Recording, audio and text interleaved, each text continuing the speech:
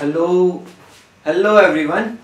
Let me welcome you guys to my second video for my YouTube channel on the biological portion of the NEET examination, focusing totally on this on this NCERT book of 11th class. Now, so today I would like to start with a very important thing. What is biology? A large number of students are dealing with the biological portion, but I am telling you guys the very secret of it. In general, we say that biology is comprising of two words. The first one is bio, that means the life, and there is another word which is called as the logy, which basically means to study. That means biology deals with the study of life. Right? I feel that is an incorrect definition for the biology, just because it deals with the other things which are not living. Biology also includes the things which are not living and which are helping in the survival of the living organisms. So, what the standard definition which I come to know while reading the NCERT in the deep sense is that biology is study of life forms. We are studying the life forms. If the life form is dead, then also we are studying it. It's not necessary that it is living. Now when we are using the word life, that basically means it is living. When you are using the word life forms, that basically means it can be living as well as it can be dead. Then comes the very important point, the living processes. One of my friend will say, yeah, this is not the fact. We are also discussing about the various chemical reactions which are taking place in the human body. Like there is a very famous cycle which is called as the glycolysis. In the glycolysis process, what happens? There will be breakdown of the glucose molecule into your carbon dioxide and the water molecules, and that will be leading to the formation of some amount of energy in the form of ATP.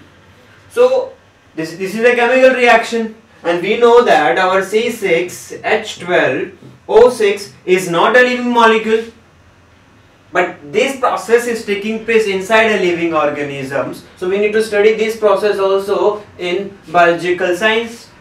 So that's why we have defined biology as the study of life forms and life processes.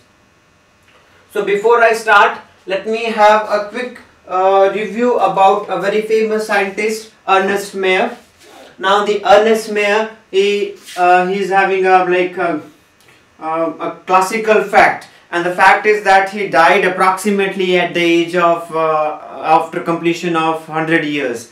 After the completion of 100 years, he died. So that's why I have written over here, died at the age of 100 years. So he did a century thing, not in the evolutionary biology, in the biological sciences, but also in all biology. And even he is considered as the greatest scientist among the 100th list of the greatest scientists. That means if you are having a list from first to 100 till date of scientists who have done a great work in science, his name will be of course there.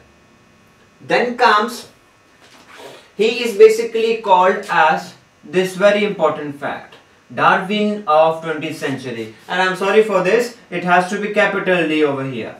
Now he is called as Darwin of 20th century just because you must know about this particular famous personality also in this. His name is Charles Darwin.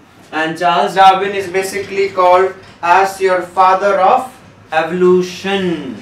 Right? He gave the theory of natural selection, and Ernst Mayr classified this theory of natural selection into various sub-theories. So that's why he is considered as the Darwin of 20th century. Now, after having this many great achievements that it will be counted in the 100 greatest scientists till date, then he was, just because he among these scientists, just because he is about to he got various prizes which are equivalent to the Nobel Prize. So the prize are together called as a triple crown of biology. And in the triple crown of the biology, we basically have the Balzan prize, the Kraft Food prize, and the final one, international prize for biology. So if a person is getting these three prizes, then that is basically sum up together as the triple crown of biology. His research areas were basically focusing on the ornithology. Ornithology basically means what? It means the study of birds, right? Taxonomy means what? It is a study by which we are identifying, classifying, and we are doing the nomenclature of a living organism. Right? I am using the three very important words here. The first one is identification. The next word is your classification, and the next word is your nomenclature. That means it is a science which is dealing with the new species of living organism, their arrangement in the groups, right, and their naming processes. Right? So the next thing is the zoogeography. Zoogeography matlab means what? You are having this zoo means the animals. Geography is basically the study of the physical forms on the earth. Geo means earth and graphy basically means the study. So we are studying the zoological patterns or the animals patterns on the earth, and we are mapping them in the various purposes. Right? So the next thing comes is evolution. Evolution means what? It's a very common word nowadays. Evolution means there is a transformation of one living organism into another living organism in a long period of time. That is basically your evolution. Then comes the history and philosophy of biology. History and philosophy of biology, you of course know that we'll be discussing in few minutes. What basically mean by history and the philosophy of biology. History basically means what were the things in the earlier times. They used to consider something as living and something as non-living. There was a lot of issues and there were a lot of mythological processes which were there. Now let's move on to the unit first. Class 11th NCERT unit number 1, that is the living world. Now before starting with this, a very important question which comes. The question is, what is living? To define living, we must go a bit upwards to two major questions.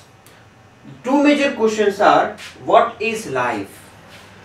The next very important question is, what is the purpose of life? This purpose of life is basically a philosophical question. Right? But what is life is a biological question that we will be studying in this unit, the living world. Coming to the question, what is life? What is living? Now it's a very difficult question to be answered. People will say that one which respire is basically considered as living. I feel it is not considered as living. Even the sponge also respires. It also takes in the air and gives out the air. Right? If they will say that the growth is the only character by which there will be characterization of living organism, that will be the character of the living organism. But I will say that is also not so. It is just because we cannot define living organism or a living thing with one single character. We need to have an ample number of characters to define it as living or non-living. If I give you an example of the growth matlab kya hai? Suppose you are having a heap of sand, mitti katila, and like air is coming or the wind is coming from this particular portion. There was no heap of sand over here. So this became this much because of the wind, and then this became this much. So the growth is taking place over there. So that means the sand heap will be considered as living. I don't feel so. It will be considered as living.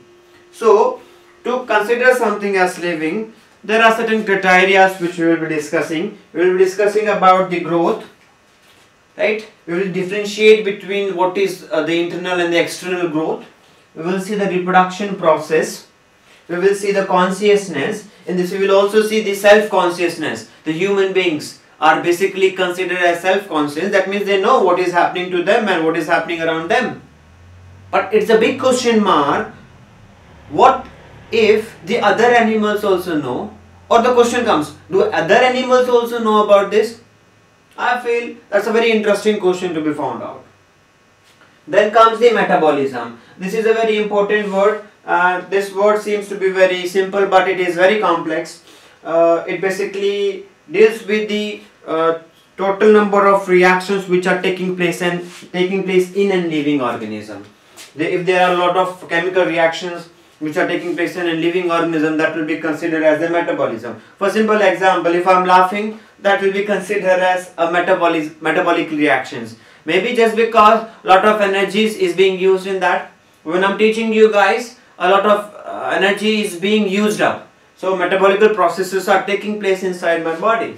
Now this is basically classified into, like, this can be of two types, not classified. This is of two types. The first one is anabolism and the next one is your catabolism. Anabolism means what? It is basically considered as the adding up reactions. That means we are adding something, and catabolism means we are cutting something. That we will be studying in the later on classes. So the example of C6H12O6 is its breakdown by the process of glycolysis is the catabolism. Now, and when this H12O6 is converted into glycogen, glycogen is what? It is a storage form inside our body. It is what? It is a storage form of carbohydrates inside our body, and in the plant this is basically your starch.